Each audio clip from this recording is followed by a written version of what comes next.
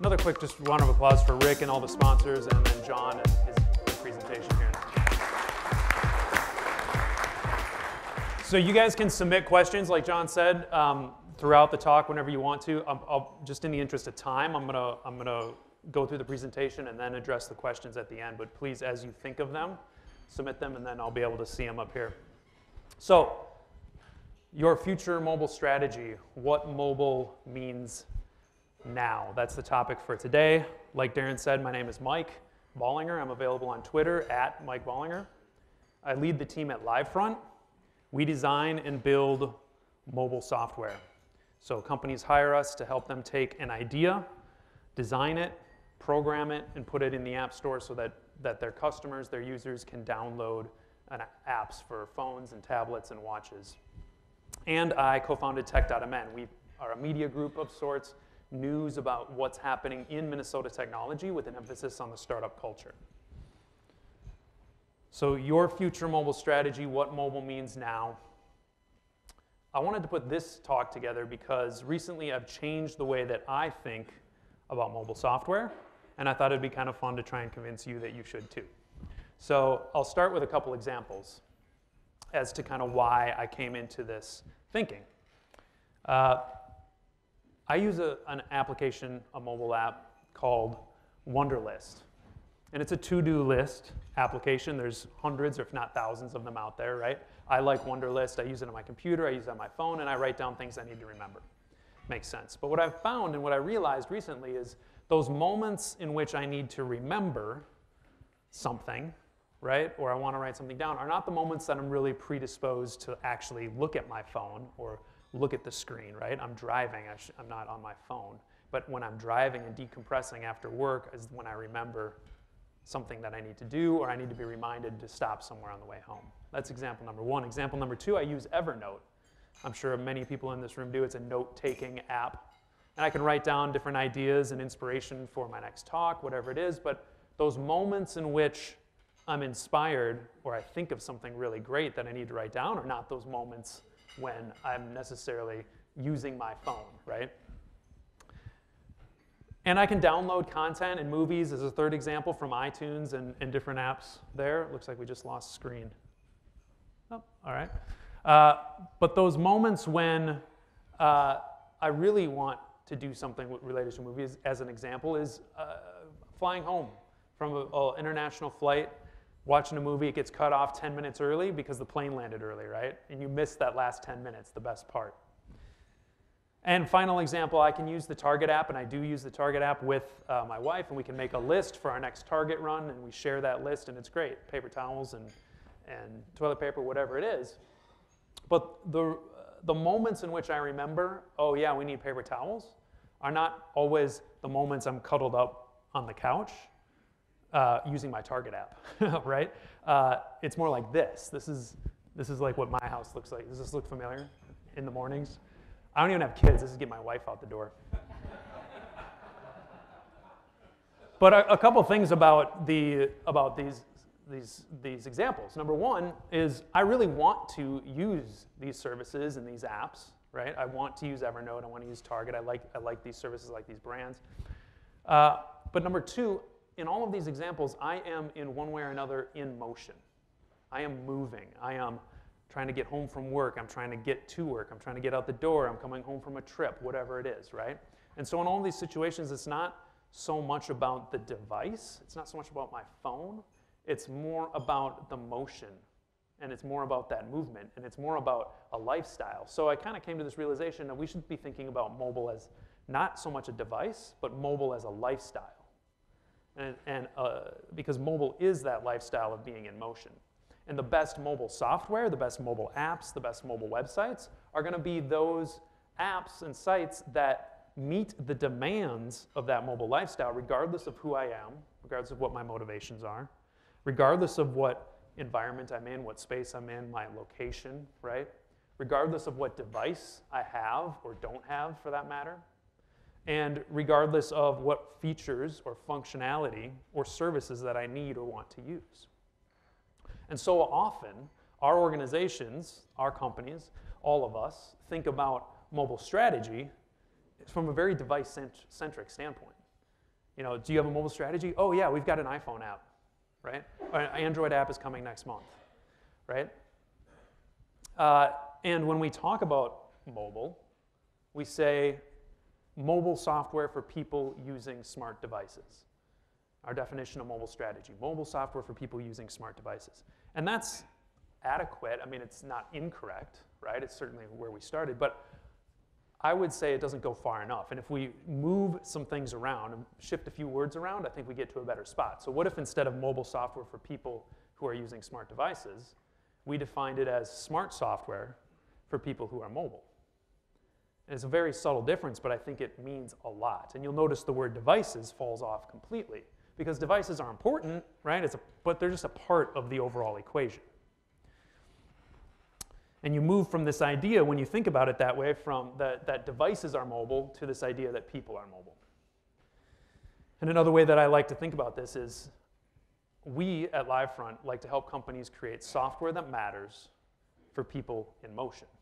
And that is more exciting than just creating an iPhone app, right? Because you're doing something bigger. You're solving real business problems. You're adding real business value to people's lives as they're moving about and running to and fro like we all do frantically. So that's what I want to do. I want to create software that matters for people in motion.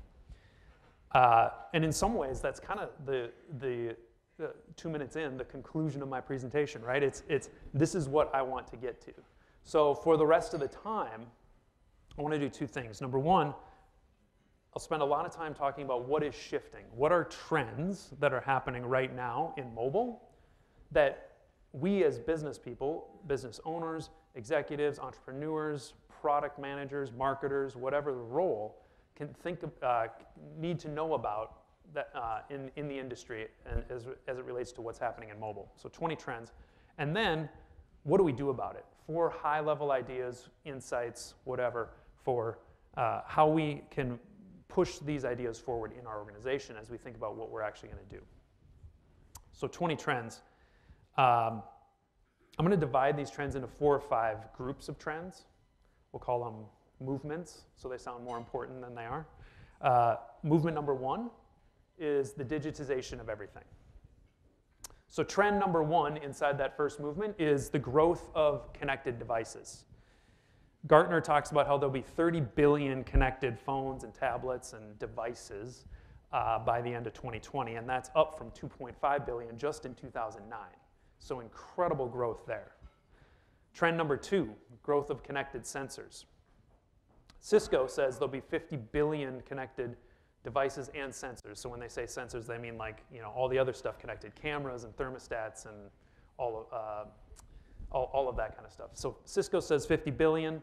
IBM disagrees. They say 1 trillion devices by the end of next year. And I say, hey, as long as we're making up random large numbers, there'll be 1,000 quadrillion zillion devices just tomorrow. So, by the way, John did that quick survey. How many devices you have? Is it like 5 to 7 was kind of the biggest one. If everyone has 1 trillion devices and sensors, that means every single person in the world has 100 devices or sensors connected to the internet, which I don't think we're quite there yet. At least I know personally I don't have that. So, trend number 3, growth of connected households.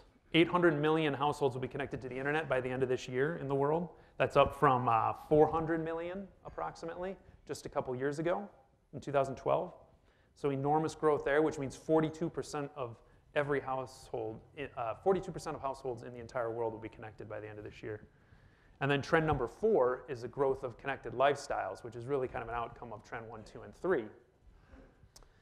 You've seen some of these stats, maybe. Kleiner Perkins talks about how their research shows that 150 people check their phones 150 times per day, pulling it out of the pocket, checking the time, texting, whatever it is. 68% of people check their phones within 15 minutes of waking up. 87% of millennials have their phone on them day and night. And 1 in 3 people get anxious if they don't have their phone on them. 1 in 3 people get anxious. It's actually important to note that 2 of 3 people think that's ridiculous. There's no reason to be anxious. So that's the first movement, digitization of everything. Second movement is the normalization of inattention. So trend number 5, inattention is becoming standard. Basically, no one's paying attention anymore. Google talks about this idea of people paying attention in bursts of time, not sessions of time. They share a couple stats. Again, this is Google research. 20% over the last year, 20% increase in mobile share of online sessions and sites and apps. And at the same time, an 18% decrease in the time spent per visit. So you can see people are going and using mobile more often, but in shorter periods of time. So they're not engaging for long sessions, doing it a lot, but for a less amount of time. And some people might say, well, maybe they're going to their phone and looking for something and not finding it.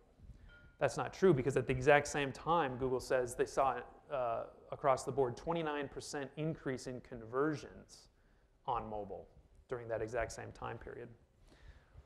So trend number 5 is inattention. Trend number 6 is interruption. This can kind of go both ways. It's good because people can be distracted from something else into using your app or site, but bad because the opposite can happen too. They'll be distracted away from using it.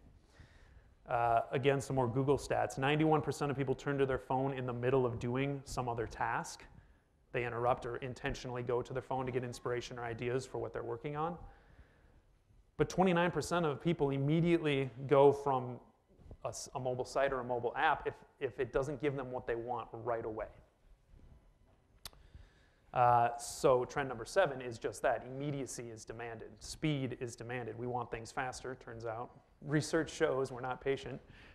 And we're making decisions faster. 60% of people make purchase decisions more quickly now than they did a year ago.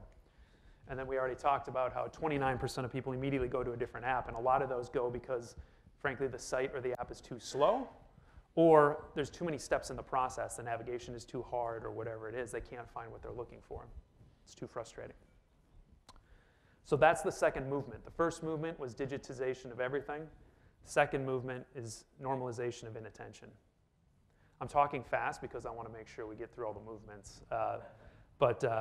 If you guys have, I'm happy to stick around afterwards, even beyond, if you want to talk more about any of these. Movement number 3 is divorcing interfaces from devices. This is actually one of my favorites. We now look at our screens, right, for almost everything. But more and more, we're seeing additional methods of input instead of just tapping on glass, instead of just looking at the screen. We're seeing more methods of input. We're seeing more methods of output. And the first, what I call trend number 8, is voice as an interface.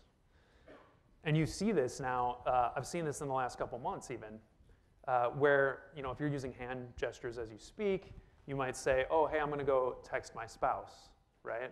I just got to text her real quick. But now I see people, instead of using their thumbs, pretending they're typing when they say that, they're saying, oh, hey, I'm going to need to go text my spouse. Because what they're going to do is speak into the microphone the message they're texting, because why bother typing when you could just talk it out really quickly? Voice recognition and parsing has gotten to the point where it's actually useful instead of frustrating. And so voice as an interface is a huge trend. And one of the things it means is that we're no longer necessarily constrained by the location of the device. And so that opens up a whole new line and possibilities in products. How many are you familiar with the Amazon Echo? So quite a few. For those of you that don't know, it's basically this cylinder that's 18 inches tall, pretty small radius, and it sits in your kitchen or your living room, and you can talk to it, and you can ask it questions, and it can talk back to you. So one crude example, it's sitting in my kitchen at home. If I'm making cookies, which of course I do often, I can have my hands in the batter, right? And if I needed to know how many teaspoons are in a tablespoon, the old method is get my hands out of the batter, clean my hands, go get the iPad, put it somewhere where I'm not going to spill flour on it, just go to Google, look up how many teaspoons in a tablespoon, go back into the batter. Now, hands in the batter, I say Alexa, which is how you address the Amazon Echo to get its attention. Alexa, how many teaspoons are in a tablespoon? And she tells me. Meanwhile, and I just go on. And she gives me the right answer even. So that's pretty brilliant. That's a huge fundamental shift in how we interact with software. And it actually works great. Trend number 9. So trend number 8 is voice as an interface. Trend number 9 is vision as an interface. And I don't mean us looking at a screen, because we've been doing that for a long time. I mean the screen or the device or the application looking at us, which has a few interesting implications. And you're just starting to see some of this, but here's a proof of concept of an automobile dashboard where someone is gesturing in order to control the power of the radio or the volume of the radio or whatever they might need to do. And you'll notice that the gesture itself is larger than the screen. And the point of that is you're driving, you don't want to be distracted trying to find that little button. So if you could use gestures with your hands, you can use that as a mechanism of input without having to focus on that finite motor movement and take your eyes off the road. Trend number 10, haptics or touch as an interface. And again, that relates to both input, which we've been doing for a long time, touching a screen, but also that device or that application touching you. I think it's really interesting that one of my favorite applications of the Apple Watch is that, let's say after this we decide to go grab a cup of coffee. You and I were walking down the street. I had entered an address for where we're going because we don't know exactly where it is. Instead of looking at the screen all the time to see which way I'm supposed to turn, or instead of listening all the time to my phone or whatever for it to tell me turn left or turn right, it'll buzz on my wrist. It'll buzz a little bit differently to tell me when to turn left and a little bit differently to tell me when to turn right. So I can actually be engaged with you socially, and we aren't interrupted by the technology. We're assisted by the technology because it's not using, I'm not looking at the screen, it's touching me. Whole new way to interact with software. Trend number 11, I'll breeze through some of these quickly. Sensors. Basically this idea, your phone has a lot of sensors, yes, has a camera and it has a microphone, but there's a bunch of external sensors, your thermostat and your cameras and your smoke detectors that can now interface with your phone to augment its abilities and its capabilities. Trend number 12, systems as an interface. You're seeing more and more companies that are friendly competitors or just in different markets altogether combine to join forces to create capabilities that wouldn't otherwise exist. So you're no longer constrained by the scope of a single company's product or service. One example with Amazon Alexa, I can have that Amazon Alexa, which is an Amazon product, control my Nest thermostat, which is a Google product. Those companies are not related to each other than being competitors in some areas, but as a consumer, I'm able to benefit from the fact that their systems have integrated. And trend number 13, automation and artificial intelligence as an interface. This could be a whole topic, but Forbes talks about how artificial intelligence is the new user interface. And essentially, you're starting to see expert systems creep into our everyday lives in a way that's pretty beneficial most of the time, at least thus far. You see this a lot with iOS 9 and Siri and also Google Now. So as an example with Google Now on tap, it can read your calendar, it can read the traffic, it knows where you work. So it can tell you, without you asking it, hey Mike, you should leave 7 minutes earlier today because there's an accident on your normal route and I know you have a 9 a.m. meeting. So I didn't ask it anything, right? It just proactively told me what to do, which is a mechanism of interacting with software. So you're going to see a lot more of that. So that's the third movement, divorcing interfaces from devices. So we had digitization of everything, normalization of inattention, number 2, and number 3, divorcing interfaces from devices. Number 4, shifts in consumer expectations. So trend number 14 of 20 is changing cultural values and needs. Kleiner Perkins talks about how, I think it's 14 to 24-year-olds are basically controlling the trends of everything in technology in terms of what's being done, how much stuff is used, what's popular, right? And that's kind of true for everything. So rest assured, we're in really good hands. But 3 things to understand. Number 1, especially for this generation and more, a surplus of the population is always on, always visual, and always seeking out experiences. So always on, a few stats from Kleiner Perkins. This, for those of you who can't see, mobile device never leaves my side. 87% of people of that generation say the mobile device never leaves their side. First thing I do is reach for my mobile device in the morning, 80%. I spend more than 2 hours every day looking at the screen on my mobile device and using it, 78%. And in the next 5 years, every single thing I do will be with my mobile phone, 60%. So does mobile strategy matter? I think probably. Always on, so always visual too. It's a very visual generation. So one interesting measure of this is just to kind of look at the, one proxy for measuring this, I should say, is looking at the growth of some of the most popular social networks over the last year. Facebook was down a little bit in terms of its growth. Instagram was up, more visual, right? It's strictly images. Snapchat was up. Twitter, which is a little less visual at its core anyway, was down. And Pinterest, which is a visual thing by default, it was up. So always visual, and then always seeking experiences. I think it's the Harris group did some research. They said this generation not only highly values experiences, but they are increasingly spending time and money on them, from concerts to artistic events, cultural experiences. For this group, happiness isn't as focused on possessions or career status, but rather on creating and sharing and capturing memories earned through experiences that can be shared. And then Fast Company summed it up well for what that actually means, which is a product or service is powerful because of how it connects people to something or someone else, and has impact because we can do something worthwhile with it, or it tells others about us. It has something to say about us. So this idea that experiences matter to this generations. Trend number 15, expectations of excellence. Accenture has a Fjord Design Center that does a lot of research. They had this great insight, and they call this liquid expectations. And the idea is this. You no longer, it used to be that you would walk into Wells Fargo, and you would compare that experience with walking into US Bank. And your level of service, how it felt when you walked in, et cetera, et cetera. But in the digital age, when you use the Wells Fargo app, and I don't mean to necessarily pick on Wells Fargo, but when you use the Wells Fargo app, you're not comparing it to the US Bank app necessarily. You're comparing it to every other digital app experience you've had.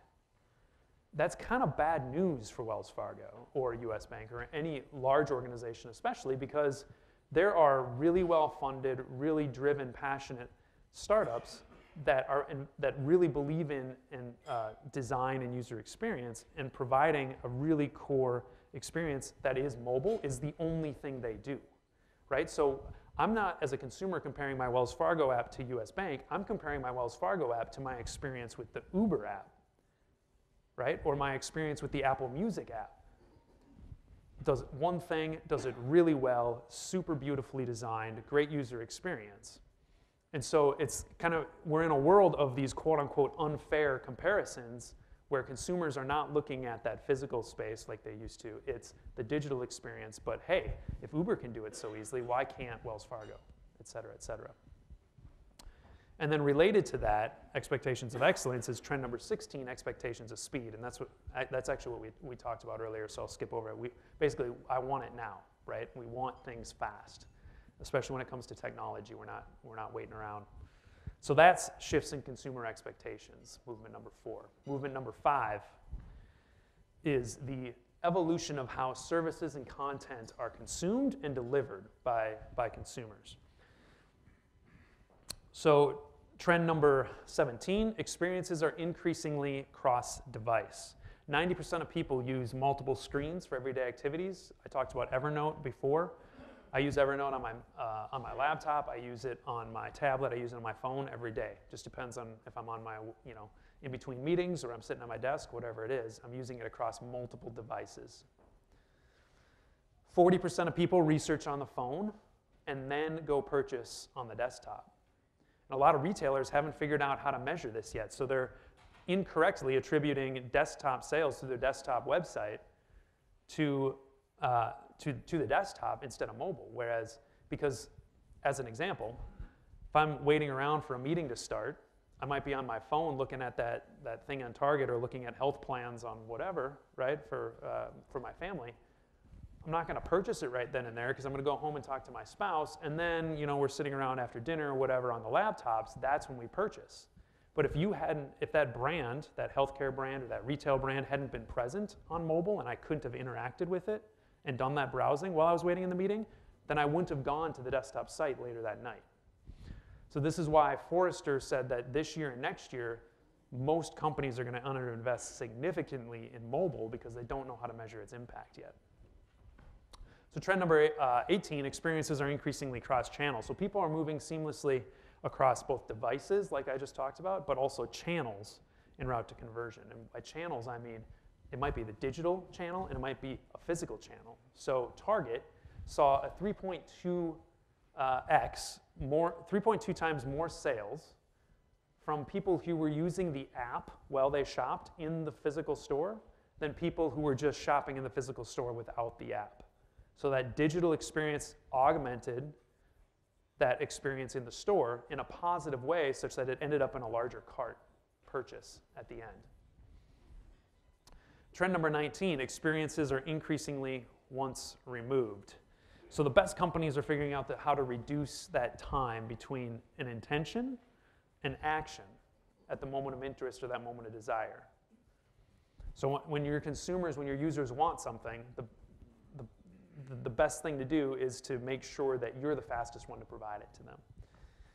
The problem is that moment of desire, that moment of intention, may not coincide with the use of the app.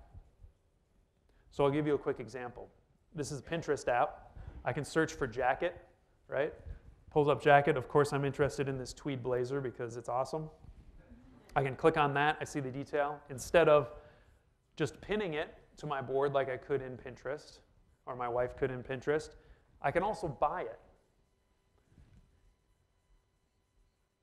When I click buy it, I'm not taking, I swear that's not part of my presentation, that it keeps doing this. When I click buy it, I don't get brought out to the Macy's mobile app. I don't get brought out to the Macy's mobile website. I buy it right inside this Pinterest app. And then I buy it and continue on my way. I didn't get taken out, but you'll notice it's sold by Macy's. So I didn't go to the Macy's site, I didn't go to the Macy's app, but I did just buy something from Macy's. That's pretty significant, and that's e-commerce, what I call once removed. And you see this being experimented with in different ways, right? This hasn't been figured out to be fully effective yet, but you see it on Twitter, you see it in Facebook, in chatting, you can buy things. And then finally, trend number 20, and I'll breeze through this one because this could also be a whole separate presentation, is immersion technology is reaching the point of usefulness. And I call immersion technology anything that kind of surrounds us and creates new channels of technology. And that's virtual reality or an augmented reality, right? We're seeing a lot happening in the home automation space where that's not just professional installations on mansions anymore. It's consumer level but reliable enough to actually be useful. Wearables and embedded devices are huge, especially in health and wellness. And then automobiles are going to change a lot in the next 5 to 10 years. So all of these things are also trends to be looking at kind of separately. So that's the evolution of service and content delivery. So to recap, the 5 movements: digitization of everything, normalization of inattention, divorcing interfaces from devices, shifts in consumer expectations, and then the changes in how services and content are delivered. So that's 20 trends, and I do not have a voice. So next, I want to talk about what to do about it. High-level ideas, 4 insights.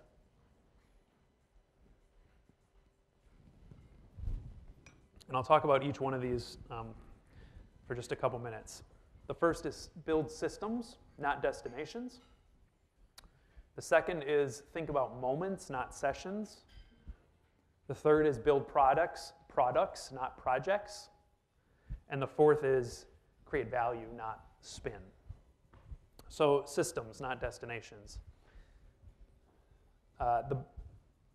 Probably the biggest key, in my opinion, to building a future mobile strategy that's going to work is thinking about how you're going to get closer to your user, to your customer, to your client through mobile and get closer to them sooner, at that moment of desire, when they want to interact with you.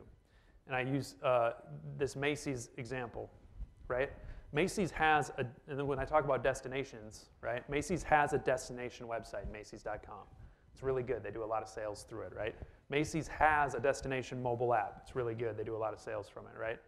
But they also, they built those destinations using a collection of systems, a collection of functionality, such that they could also do, in addition to those destinations, which are and will remain important, other things like partner with Pinterest and allow people to buy through third parties and other systems integrations. Because increasingly, as we saw in the trends, consumers expect things to work across devices, right, across channels, in once removed scenarios, and there's not going to be a single interface. It's not just vision anymore, right? And this whole idea is called atomization, breaking up destinations into tiny little pieces so that you can assemble them in whatever way you want to deliver to your customers, to your users, in whatever configuration that they actually want and need. So to go back to an example from the beginning with Delta, right? They have this in-flight entertainment system, and it works really great. It's a destination.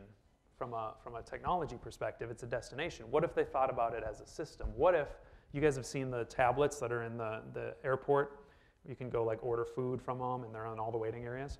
What if on that, if my flight's delayed, I could start a movie here. When I get on the plane, I could continue it in the in-flight system. And if I land early, I could open up the Delta app on my phone while I'm at baggage claim and finish that last 10 minutes. That's the kind of thing you can do when you think about systems, when you think about destinations. And all of these are, right now, individual destinations. They're all really good to serve their own purpose, but they don't work together.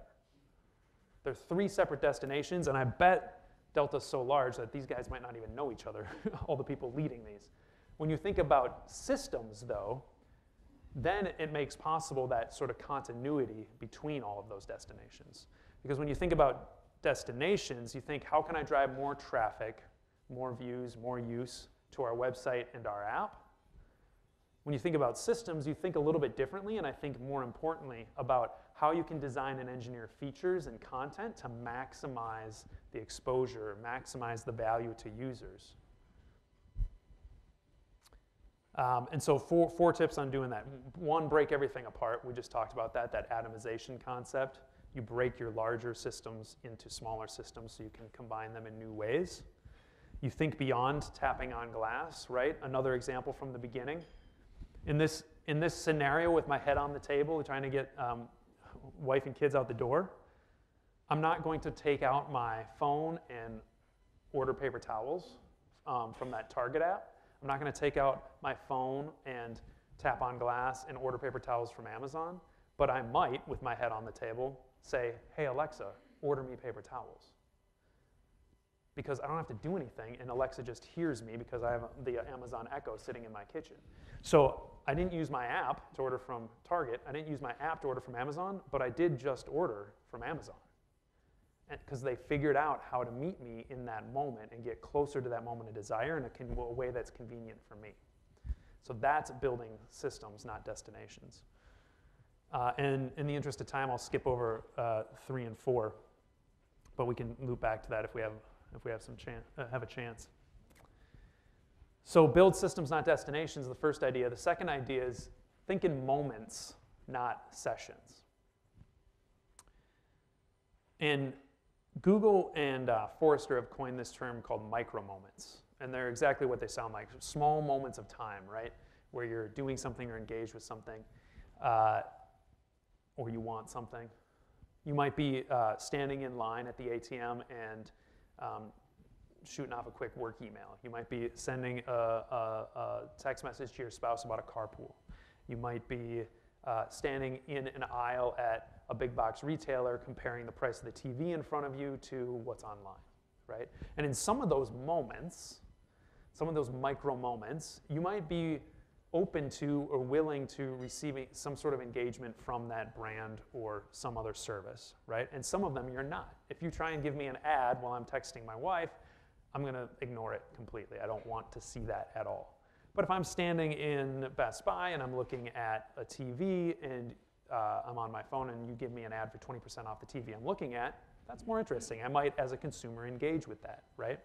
And so Google talks about there being 4 different moments that brands, that companies need to understand that their consumers are going to be in at any given time when they might want to engage. I want to know moments. I want to know something. I want to go moments. I want to go somewhere. I want to do something or learn something, they would say. And I want to buy something. I know I want to buy this. I just want to get it done as quickly as possible. And for companies to be successful in quote-unquote converting in those moments, they need to first be there. They need to be present. They need to have a mobile strategy in the first place, right? Number 2, with that strategy, they need to be useful. It can't just be spamming. It can't just be advertising. It can't just be hitting you over the head. They have to add value. And then number 3, they have to be quick about it. They have to do it quickly and serve the customer fast. So I like to make this little matrix. It's going to be really hard to see in the back, but a grid with the type of moments I want to buy, go, do, whatever. On the left-hand side and across the top, be there, be useful, and be quick. And then think about, for your company, your organization, in these moments, are you these things? And that can help you really define, you know what, oh yeah, maybe we could do a better job in these moments. As one example, Home Depot. They know that a lot of males my age will, around the house, use their phone to look up how to blank. How do you fix the toilet, right? And they look this up a lot, it turns out. So what did they do? They created at least 100, it might be more, 100 videos branded Home Depot, right?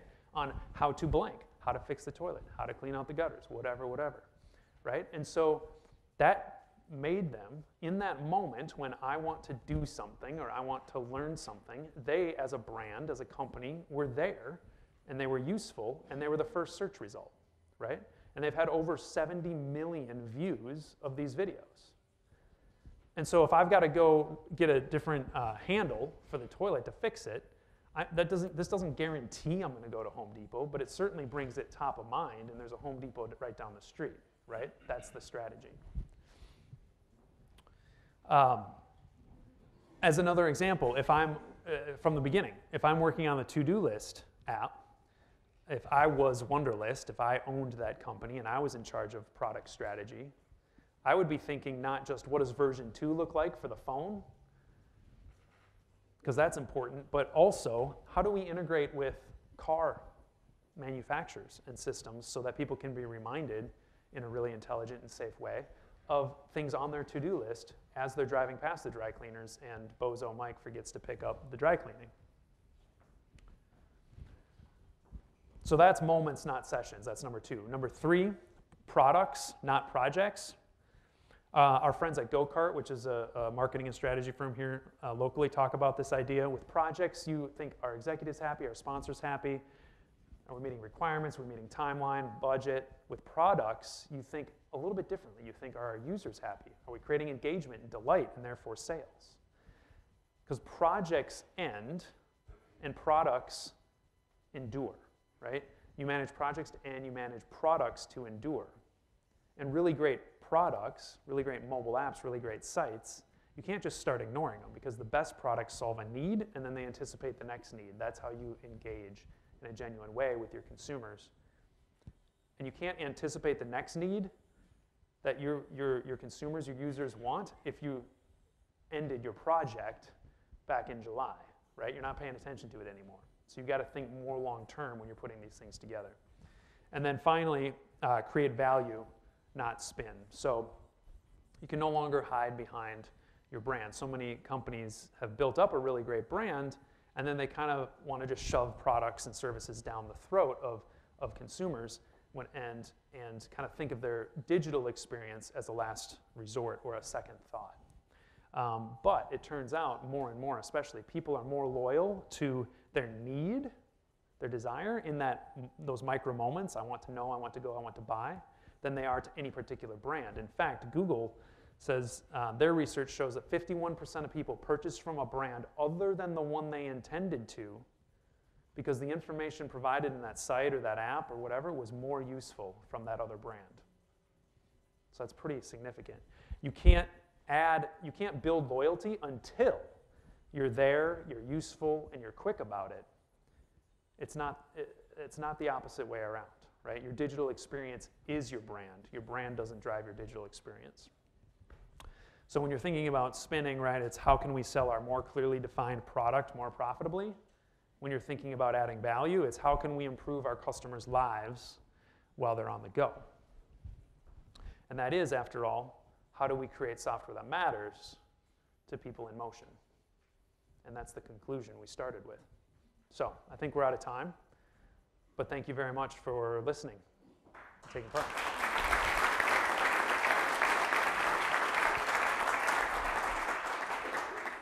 So one question, how far are we from the end of the need for devices? For example, your smartphone visible on your arm.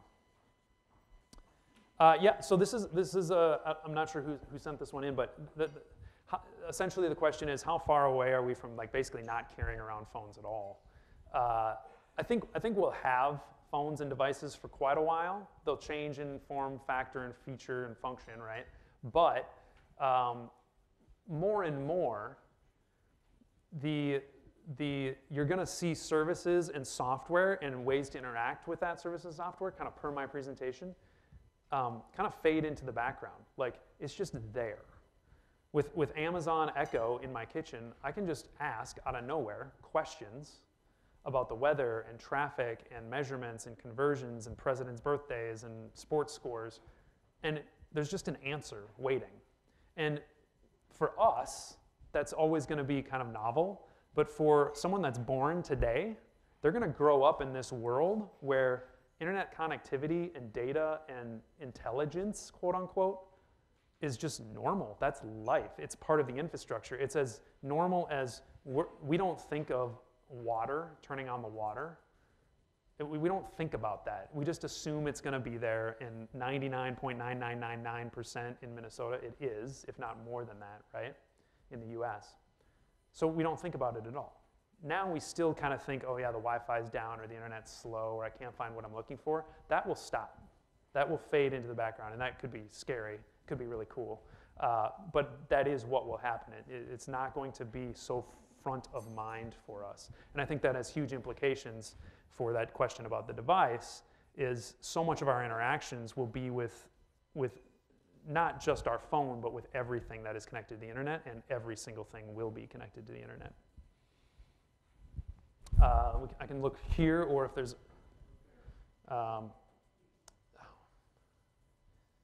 how can people be making purchase decisions more quickly than before when I hear people are investigating many websites before purchases?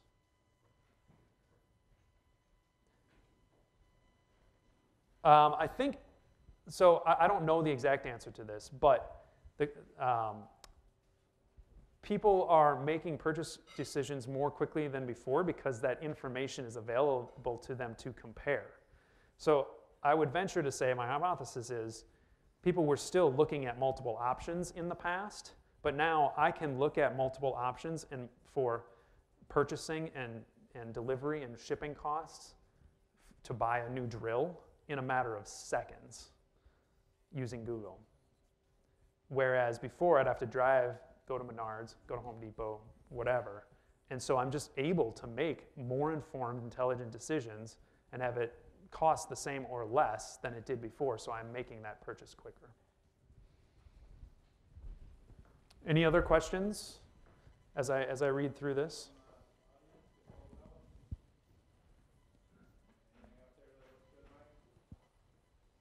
Yeah, let me read through these for a second. Relating to digitizations, seems like households is an obsolete metric.